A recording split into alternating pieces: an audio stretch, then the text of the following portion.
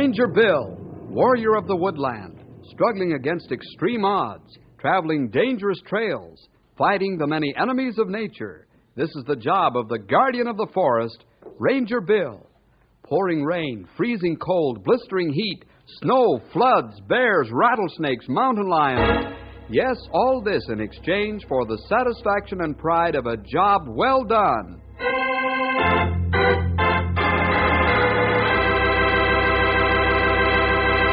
Fellows and girls, have you ever been tested or challenged because of your stand for Christ? Do you think you could stand up under real persecution fire? Of course, that's a question that can only be answered by each individual. It's a question that Ted Sloan had to answer.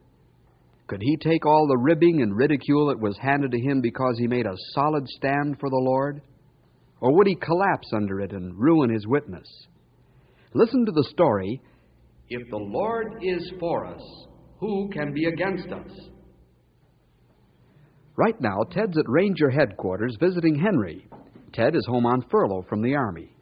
He and Henry are talking over old times together. Let's drop over and find out what the two young fellows are chatting about. Boy, oh boy, you sure look sharp in your uniform, Ted. Well, Henry, I can't wear Sloppy Joe sweaters anymore like I used to. Well, how does it feel to be home? Oh, just wonderful. Nice to walk around all the old places again and think of the good old days. Hey, Bill, you're just in time. Look who's here. Well, as I live and breathe, Ted Sloan. How are you, Ted? Just fine, Bill. How's yourself? Oh, great. How's Army life? Oh, it's so-and-so. Some of it's good and some not so good. That's the way I found it, too, Ted. Oh, didn't know you were in the service, Bill. Yeah, almost 4 years. That's funny. I took it for granted that you were always a ranger, I guess. Well, Bill was a Navy medic, Ted. He spent a lot of time on detached duty with the Marines. Well, how about that? A fellow learns something new every day. That's right, Ted. Say, I've got to unsaddle Storm and bed him down for the night. I'll be back to chin with you fellas in about 15 minutes. Hey, Bill, what do you say I call Mom and find out if she's got an extra plate for supper tonight? Yeah, good idea, Henry. You get the car out while I take care of Storm, will you? Then we'll spend the evening around the fire and swap stories. Boy, I'm for that 100%. Be just like old times.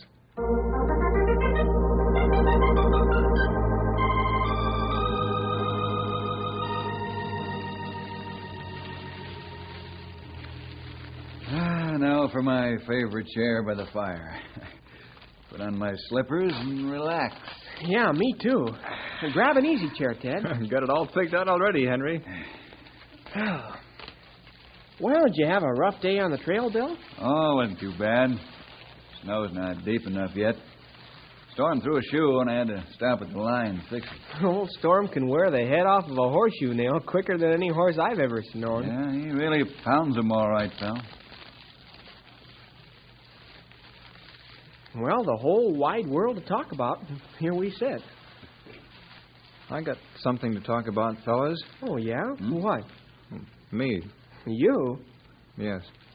Bill, when I found out you were in the service, I think it was an answer to prayer. Oh, is that right, Ted? In what way? Because I need some spiritual counseling. Well, Ted, what's happened? Yeah, you were always pretty solid spiritually, Ted. Yes, I was, Henry, until I went in the Army. Oh? Don't blame the service for decreasing your spiritual power, Ted. That's up to you. I don't know as I agree with you, Bill. Why not? Well, the persecution and the ribbing I get is pretty hard to take, especially after it goes on for some time. Well, I went through a lot of the same persecution and ribbing myself, Ted. You did? Sure. How can any Christian expect to escape? The Lord was persecuted and made the butt of many jokes, even when he died on the cross. So were the disciples and apostles and the great leaders of the church. Well, I understand all that, but I guess I'm not as strong as they were. But you have the Lord's strength to draw from, Ted. Not your own. You know, as Paul wrote to young Timothy, "Thou therefore, my son, be strong in the grace that is in Christ Jesus." I don't think the Lord would test you beyond what you're able to stand, Ted. That's right. What you need is a Christian buddy in the Army to have fellowship with. Christians strengthen each other in times of testing. It's all very well for you fellas to quote Scripture and give counsel, but you're not going through the same thing I am.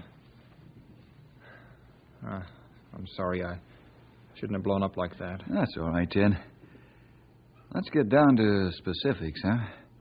Well, What exactly is your trouble?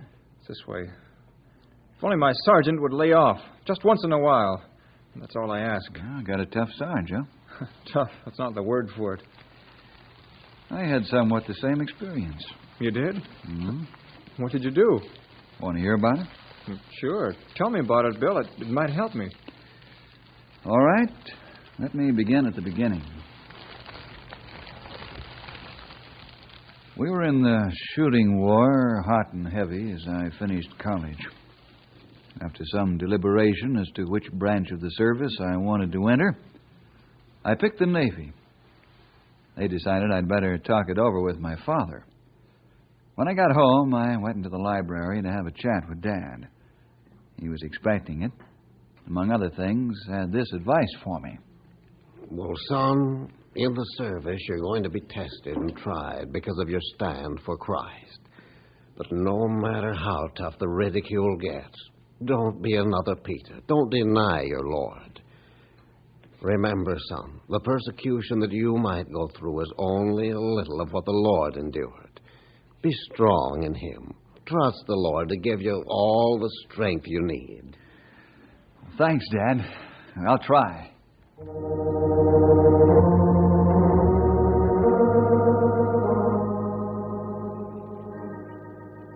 Dad was killed in a forest fire 6 months later. But his words kept ringing in my ears, as they do to this very day. Dad was right. In about a week, I was on my way to boot camp. What a terrific change in my life that was. But with the Lord's help, I was able to make some kind of mature adjustment to Navy life. Those first weeks were almost nightmarish. There wasn't 1 minute you could call your own. All right, you landlubbers, hit the deck. Come on, rise and shine. Come on, Mac, roll out of this sack. You're not home now. Stone. Yeah. Tompkins. Yeah. Rokowski. Yeah. Yantis. Yeah. Zimmerman. Yeah. All right, let's go to breakfast. Change. Hut.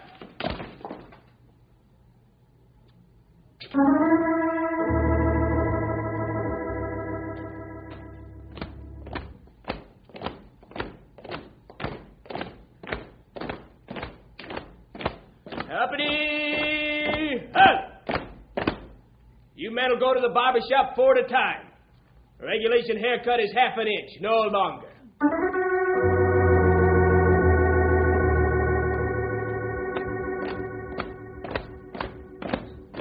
Company.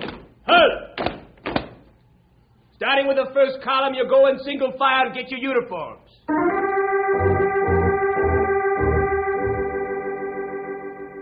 The first couple of days were so rough that I was sound asleep before my head ever touched my mattress cover. After about a week, the pace slowed down a little. Then I decided it was time to get back into my habitual routine of having devotions before going to bed. I'll never forget the first time the fellas noticed me sitting on the edge of my bunk reading my Bible.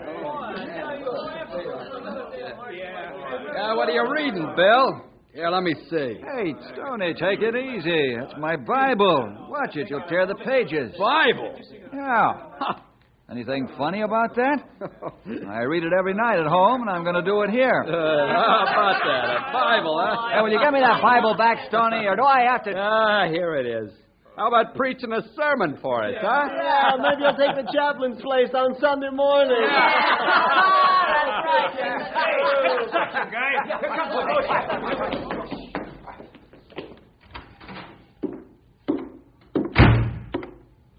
All right, don't act so innocent. I can hear the racket for a mile. Who started it? I did, Boats. You did, Jefferson? How come? I decided to get back into my habit of reading my Bible before hitting the sack. The fellas are kind of kidding me. All right, knock it off. Look, if Jefferson wants to read his Bible, what business is that of yours? One more sound out of your lubbers and you'll walk post with a full sea bag. Is that understood? All right, lights out. There's taps.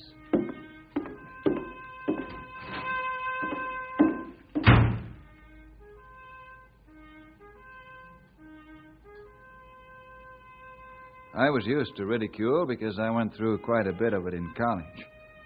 However, the Lord strengthened me because I knelt down to pray as taps were blowing and not one word was said. Not that it would have made any difference. Eventually, I received my final orders as a Navy medic, assigned to the Marine base at New River, North Carolina. New River was cut right out of the heart of the Carolina swamp. I'll never forget the moment I stepped off the bus in front of the main gate. I was with Bert Marshall. Oh, what in the world do you suppose this place is, Bill? A training ground for the Fleet Marine Force, Bert. Oh, well, guess we might as well walk in. Yeah, there's nothing else we can do right now. Let's ask the sergeant where we go. You mean that bulldog Marine standing over there? No, he's probably not as tough as he looks. Bark is worse than his bite. Well, maybe so, Bill. Well, let's find out. Hey, Sarge! Yeah? What do you want, swab jockeys? Where can we find A Company Medical Battalion? Right where it always is. Use your feet like the Marines do. Well, we're new here, Sarge. This is a big place. We'd appreciate some direction. I've been walking since the first day in the Marine Corps, and you can do the same. See? Listen, Sergeant, we asked you a civil question. We expect a civil answer. You don't have to pull your rank on us. A scrappy swabby, huh? Well, follow your nose down this street to the first corner. Turn left. There's a big sign. You can't miss it. Thanks, Sergeant. Let's go, Bert.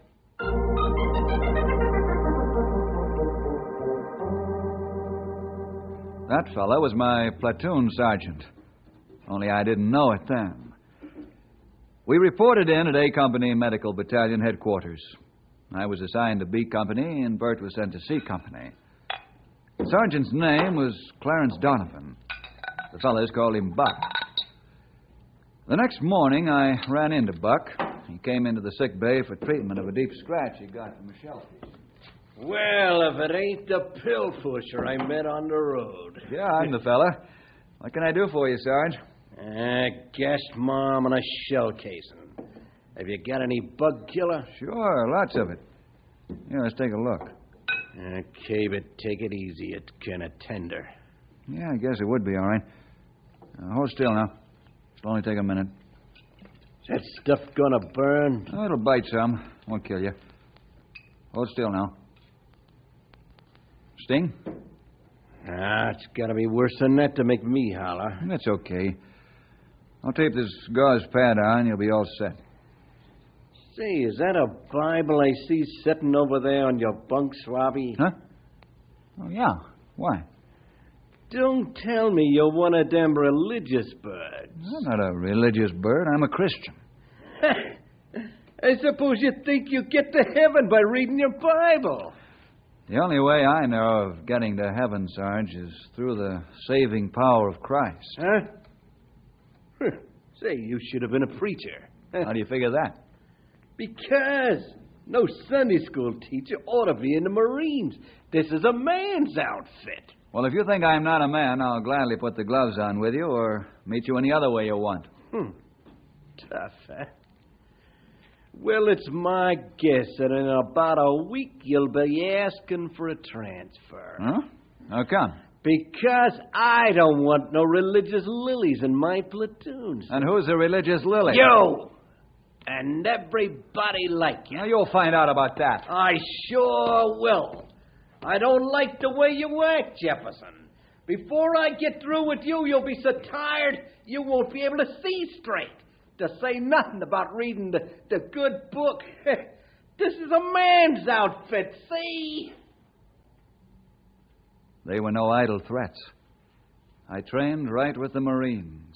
Did everything they did. Crawled in the mud. Got my mouth full of sand more than once. Fired the same weapons. But more than that, I got some personalized attention from Sergeant Donovan. What's the matter with you, Jefferson? You couldn't hit the side of a barn with a cannon. I only missed the bullseye twice. It ain't good enough. Not for a preacher. You stay here till you hit it every time.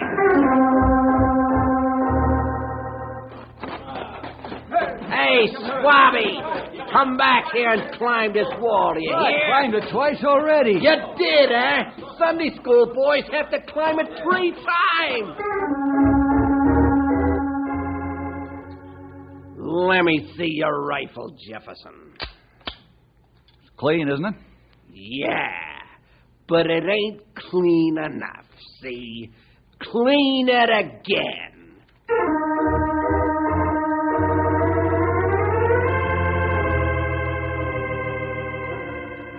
Bill, the fellows have teased you a lot about your being a Christian, but, well, deep down in our hearts, we respect and admire you. Thanks, Cliff. I appreciate your kind remarks. Well, that isn't all, Bill. You never complain when you have to get up in the middle of the night to take care of us when we're sick. Well, thanks to you, too, Marnie. Why all the flowers? I'm only doing my job. Well, that's just it. You're doing a good job, and we're sick and tired of watching the Sarge push you around. Yeah, the way he takes after you is criminal. You ought to turn him into the old man. Well, I appreciate how you feel, fellas, but I don't think turning him into the major would help. And I wouldn't do it anyway. Well, it's up to you, but we think you should turn him in. If you don't, maybe somebody else will.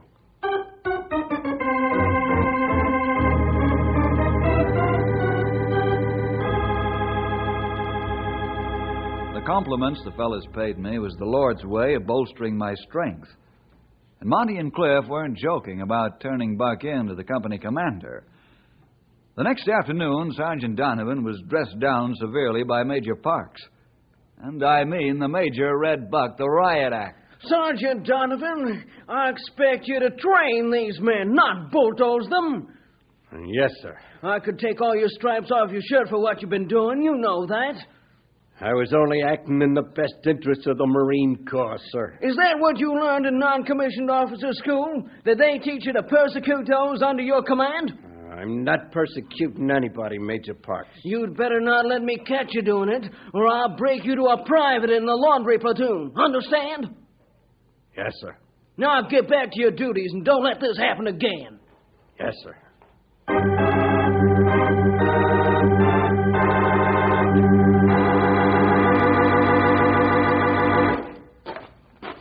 Jefferson, I want to talk to you.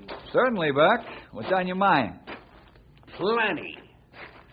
Not only are you a religious lily, but you're a stool pigeon, too. I don't know what you're talking about. But whatever it is, say it so I'll understand. You don't have the courage to fight like a man. You went to the old man and told him I was picking on you, didn't you? You feeling all right, Buck? Anything I have to say to you, I'll say to your face, not behind your back. Don't lie to me, Jefferson. You went to the major and told him I was persecuting you. That's not true. You must have. I just got read off by him. I fight my own battles, Sergeant Donovan. And don't call me a liar. Christians don't lie. Yeah, you make pretty speeches, don't you? You should have been a preacher. Get this straight, you pill pusher. Nobody goes to the old man and squeals behind my back and gets away with it. I'll get you for this, and legally, too.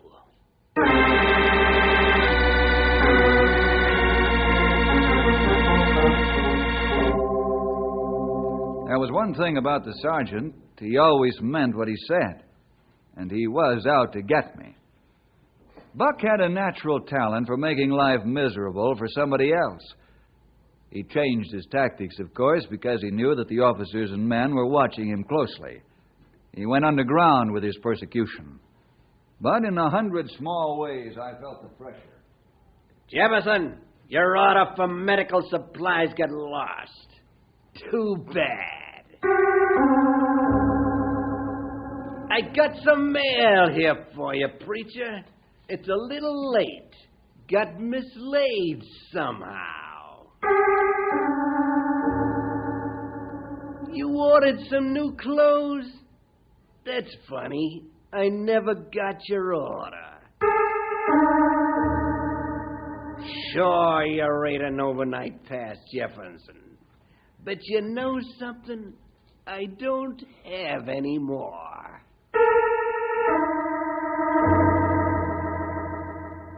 Fortunately, this didn't last more than a week. Orders came from the regimental command that maneuvers would start the following day. Buck was too busy getting ready for them to think up new ways to make my existence a problem. It was 5 o'clock on a Tuesday morning. We moved out into the Carolina backcountry to hold simulated battle maneuvers. Buck took his platoon out on the left bank to outmaneuver the make-believe army. Bert and I were ordered to stay at the command post, where we'd be centrally located to take care of make-believe wounded coming from the front line in our sector. At 8 o'clock, the artillery batteries opened up from the rear and laid a creeping barrage that moved ahead of the line. This is our first maneuver under live fire, Bert. What do you think of it? I think this. I'm glad I'm not the enemy. Listen to those howitzers blast. Yeah. Buck and his boys are flanking right behind that stuff. I don't imagine they're feeling any too chipper. I hope none of those shells fall short. Right. I'd give anything to be with the boys. I don't like being this far away.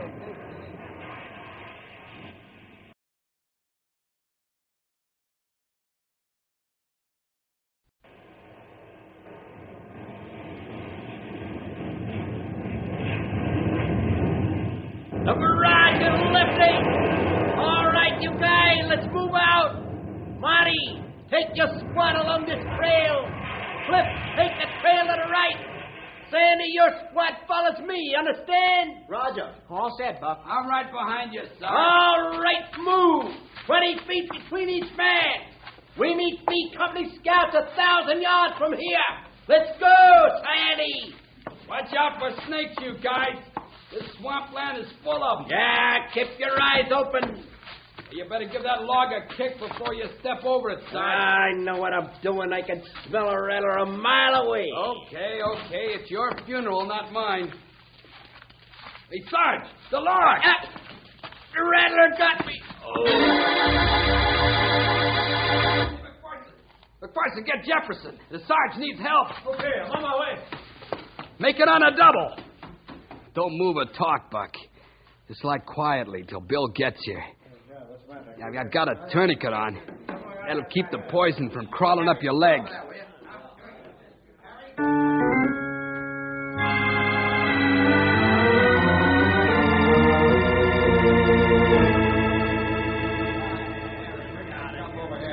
Don't release that tourniquet till I tell you, Sandy. Okay, Bill. It's been on 15 minutes. I could stay another 5, even 10 if necessary. We can't let the poison circulate through his body. His legs swelling up fast. No wonder.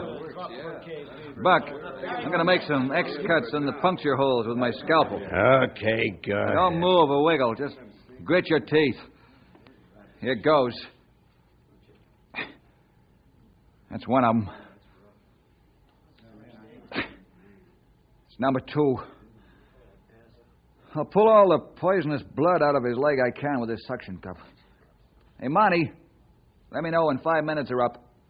Then we'll release the tourniquet so gangrene won't set in.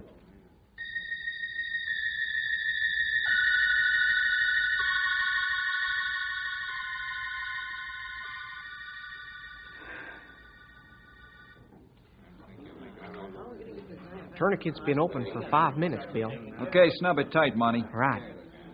We're taking Buck back to the CP so we can get him to the hospital from there. Well, it's too dark to travel, isn't it? We've got to do it, or Buck may die by morning. He's got to have some anti-venom serum injected. But that trail's dangerous at night. Yeah, you can't go now, Bill. No use talking, fellas. Buck's got to go back. Now, a couple of you put him across my shoulders. I won't let you do it, Bill. I'm in command now that Buck's out of the picture. Well, I appreciate your warnings, Cliff, but the man is sick and needs medical attention. In this case, my word goes. All right, Bill. I'm going with you. Monty, you're in command while I'm gone. Put him across my shoulders, fellas. That's it. There he goes. There he is. All right, okay. Cliff, you break the trail and keep tabs on the time. We'll have to release this tourniquet every 20 minutes.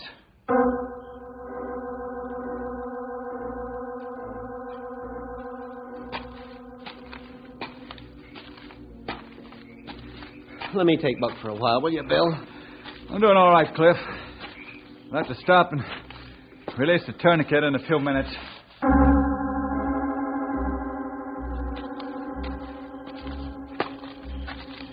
Watch your step along the edge of this muck, Bill. I see it, Cliff.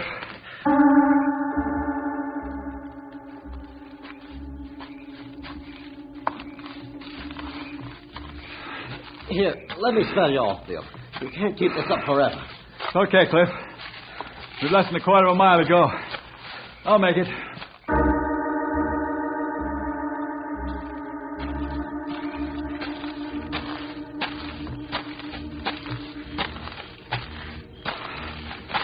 There's the post ahead, Bill.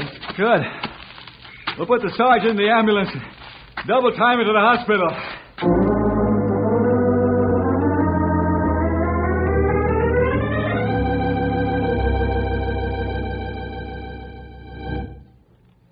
Company, pinch, hut! Pharmacist mate Jefferson, front and center.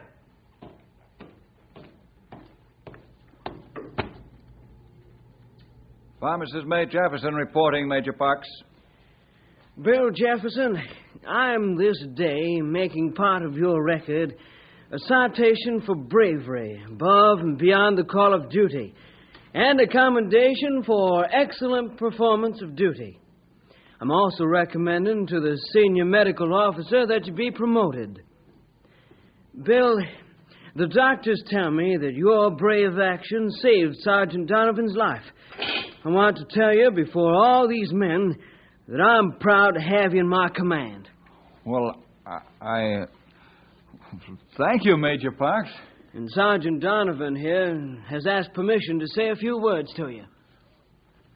Bill, the Major's given me permission to apologize to you before our company for the way I've acted toward you.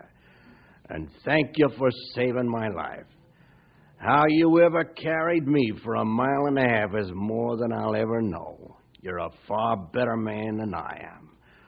I'm a crude guy, Bill, but as a Marine, I mean this from the bottom of my heart. Well, thanks, Buck. I never held anything against you, and I don't now. But I'd like you to understand one thing. Yeah? What's that? Remember how you made me work out 2 or 3 times more than the other fellas? I'm ashamed to admit it, but I remember.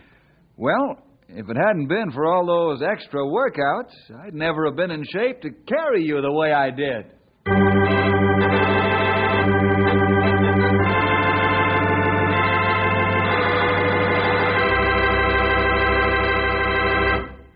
Boy, that was wonderful the way things worked out, wasn't it, Bill? I'll say it was, Ted. All the time Buck thought he was hurting you, but what actually really happened was that Buck unknowingly carried out the Lord's plan for him. Well, you hit the nail right on the head, as usual, pal.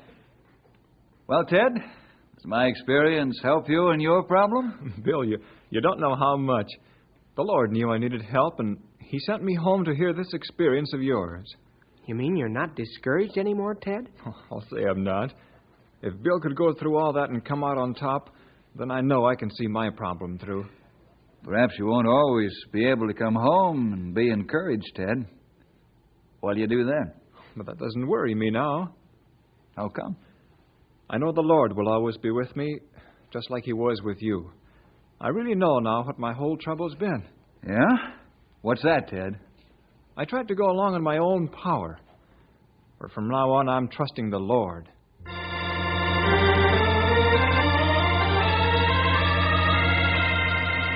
Yes, boys and girls, trust in the Lord with all your heart and lean not unto your own understanding. Maybe that's God's answer to your problem, too. Hope so. See you next week for more adventure with